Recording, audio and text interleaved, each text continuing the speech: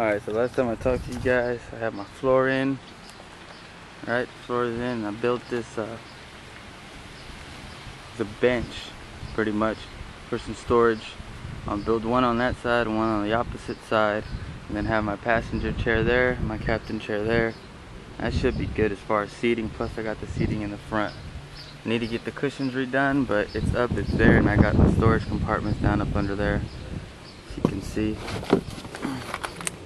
Got me some little storage compartments down in there, so that's not bad. They're pretty big. They'll work, you know, shoes, slippers, whatever. I got me a first aid kit, which I could probably stick under there, it'd be nice. So anyway, we'll get those upholstered. Finish building my bench here, which I think it'll work out pretty good. It looks, I'm gonna bulk it up some more, but it's pretty solid the way it's sitting. Hell, I sat on it, my son sat on it, and hell, both of us, no problems. So, if you could see, with my floor in, I actually cut out a hole, which was, I hope I do this right, but basically what I did is I cut that hole out right there, and I got my foam in, US Composites, which it became pretty fast. It came pretty fast. It was packaged well.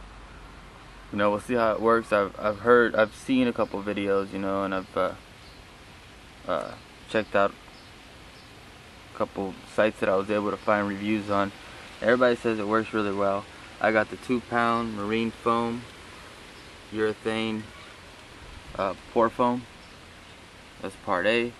Part B, this is supposed to give you 8 cubic feet. So I kind of did the math. I hope I'm kind of right on it. I hope I'm pretty close. So I got about 17 cubic feet total. So I got 2 kits, which would give me 16 cubic feet. So I come short a cubic foot or so. I mean, I don't think it's going to be that big of a deal. It's more to add buoyancy to the boat itself. The structure of the boat with the wood and everything else, I mean, it'll float. This is supposed to help it float. And if you were to take on water, it wouldn't just fill up and sink. This is a closed cell. It's a closed cell materials. It's a closed cell chemical. So it could resist water. It won't soak it up like, you know, like a sponge. But it will, after time, you know, after years or whatever of exposure to it, it will start to soak it up and it can mess it up. But you know, that's if you have it sitting in water 24/7 or something like that, then yeah. But splash some water on it, and apparently what they say is it's not supposed, I mean, it bounces off, it rolls off, so it doesn't let it soak it up. So like I said, I got about 17 cubic feet,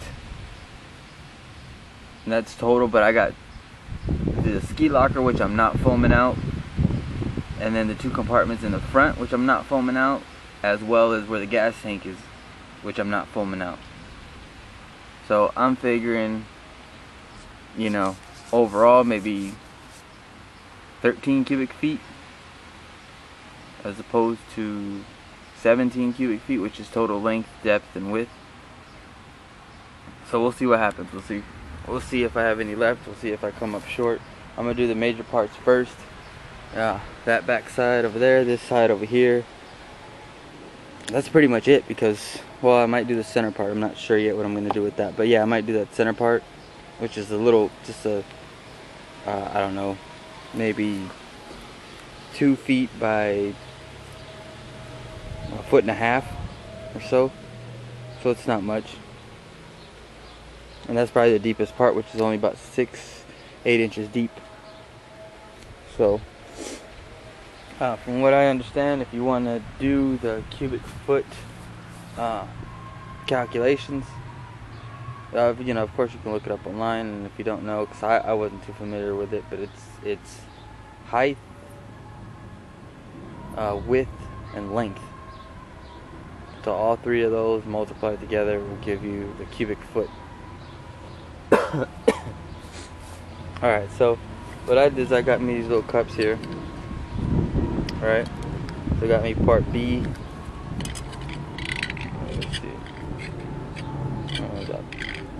Alright, here we go. See that here, I got part A and part B, because I don't want to mix them in the cup on accident and have that stuff explode or blow up or whatever it does. Then I got me an actual measuring cup. You know, got me 4 ounces. I don't know if you can see that very well, probably not, but got me 4 ounces there, 2 ounces there, got 6 ounces there. The cup itself is about 8 ounces. So I figure I'll start off with 2 ounces and see what happens. Do the same thing for part B, 2, 6, 4, you know. You see right there. So I'm gonna take that, get all that, and pour it in this one. Just a bucket. I'll clean that out a little bit and mix it up in there real good and pour it in, and we're gonna see what happens. Apparently I only have a couple seconds to actually mix this stuff up and pour it in there.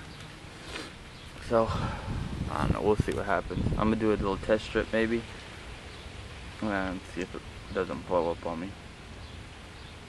They have the, you know, caution, an opening, don't puncture it, don't, you know, wear your safety stuff, eyeglasses, gloves. I got some gloves on, you know. So yeah. So I'm gonna give this a shot, and once I get most of it done or some of it done, I'll go ahead and, you know, try to make another video for you guys so you guys see how it's progressing, or if I've not ruined the whole thing. So wish me luck.